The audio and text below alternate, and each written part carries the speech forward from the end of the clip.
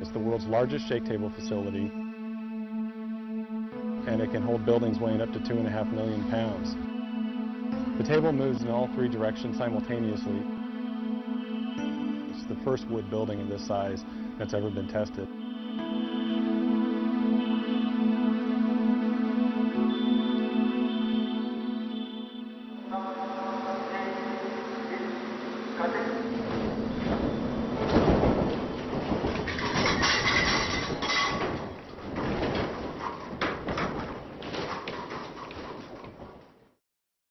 The entire project is called the Niecewood Capstone Test, a project funded by the National Science Foundation. The project is led by Colorado State University, and Simpson was a close technical collaborator. The popularity of mid-rise wood frame construction has soared in urban areas, and so there's not a lot of information on how to design those types of structures.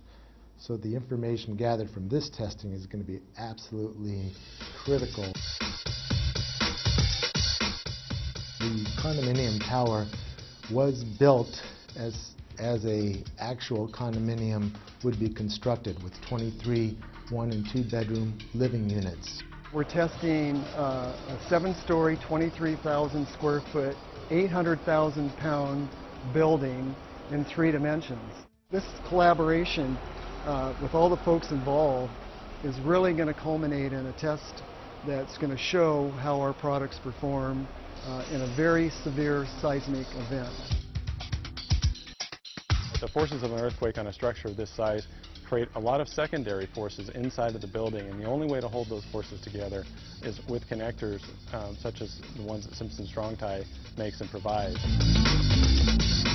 In this building, we have a wide variety of Simpson Strong-Tie products, from large hold-down rods that run 7 stories up to the roof, known as ATS, or anchor tie-down system. We have a number of shear transfer elements in here, and straps and the floor plates to help tie the floor plates to the shear walls. In short, we're building what we call a complete load path. This building, the Niecewood Capstone building, is designed using a performance-based seismic design philosophy. It's a method to design specifically for, or explicitly maybe, for performance of the building. We don't just design a component or an assembly. We actually design it all together, and then we check it. And performance-based design allows us, if we know enough about how the building reacts, to actually select what level of damage we want to see in the building during an earthquake. We're doing a series of tests on this structure so that we can incrementally increase our knowledge as to how the building is responding at different levels of shaking. We're not only going back and forth, side to side, but we're going up and down as well. So we're getting all of the vertical accelerations and lateral accelerations exactly like that Northridge earthquake, but times 1.8. There's approximately 300 sensors in the building, measuring everything from movement to force to acceleration. Once that data and information is gathered, then it can be used to develop new design procedures and new construction methods. So we're able to take what the engineers have modeled, compare it to how the building actually performed, and that's going to give us a lot of great data for years and years to come. What we're really doing here is we're demonstrating that you can build a 6-story or even a 7-story possibly wood structure in a high seismic zone and have it perform how you want. It's safe, it's cost effective, and frankly they're very little damage. Really, for 5% or less in your construction material costs in the beginning of the building, you can not only save the occupants of the building, but you can also save the structure. This test will change the way light frame wood is designed over the next 10 years. We've invited several key engineers from across the country, building departments. There's folks from all over the world coming to see this.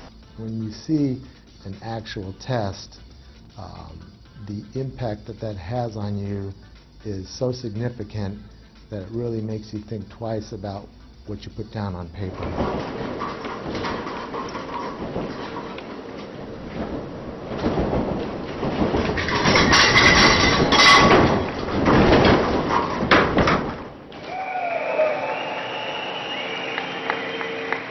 Everything in it worked.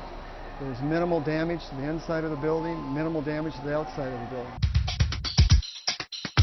I would say that this testing really does validate the performance-based design concepts developed at the various universities involved in this project. It's phenomenal that we can have a test of this size and magnitude of a building like this and actually get some real test data. Simpson never forgets, and they're always trying to make sure that they're really providing what the structural engineering and construction community needs.